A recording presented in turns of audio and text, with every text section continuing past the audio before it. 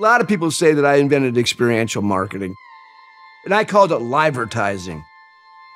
I take the ad, I bring it to the people, I bring it to life with human touch.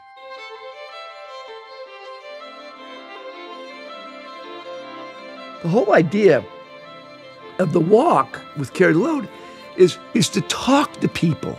Hey guys, good to see you again. Yeah, for the firehouse, there's a little donation from us. Thank you. Oh my God, thank you, thank you, thank you. Keep it going. I'll give this, Debbie, it's the ministry of hanging out. All right, love you very much. Keep this thing going, all right? Who you carrying? Good job, guys. These people that come out, they've lost somebody, or they know somebody that they're 1 degree of separation of somebody either lost, dead, or crippled, or missing. It's emotional. I can't tell you how many times I've walked with people and absolutely cried my heart out. Dill was the person who had the idea and championed this national effort. I'm carrying the load. I'm carrying Rescue 5. That's what I'm doing. What are you doing? Dill said, we can do this. We can create a relay. It can be national. Got everybody real excited about what he might be able to do with his engagement skills, with his marketing skills, with his relationships to basically make something really fantastic from a national branding point of view.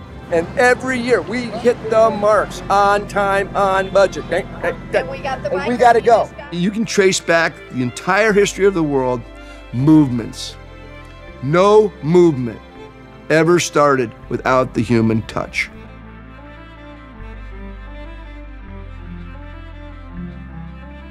Until I met Susan and until I went down to Georgia, I thought he was full of shit most of the time.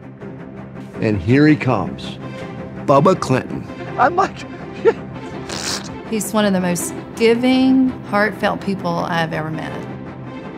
I thought that these stories were kind of being stretched a little. if I call Greeny right now and said, Greeny, I need $500,000, I guarantee you it would be, what do they call it now, VIN mode?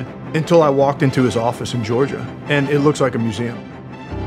I mean, his creative ideas are absolutely amazing. And how my brain works is I gotta draw the map.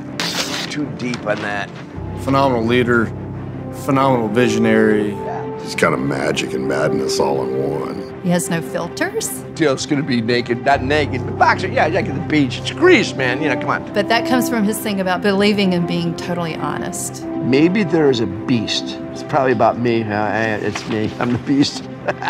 Coach, mentor, encourager, just a very unique, special man. Don't tell me those are, no, I gotta go. We gotta get the camera, let's get out. That, you know, I'm proud to call a friend.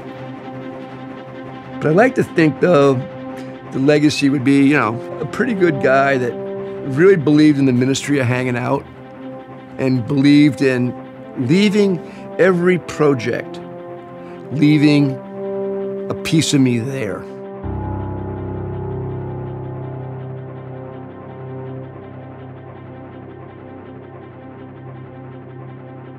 Positive human energy, that's what it's all about.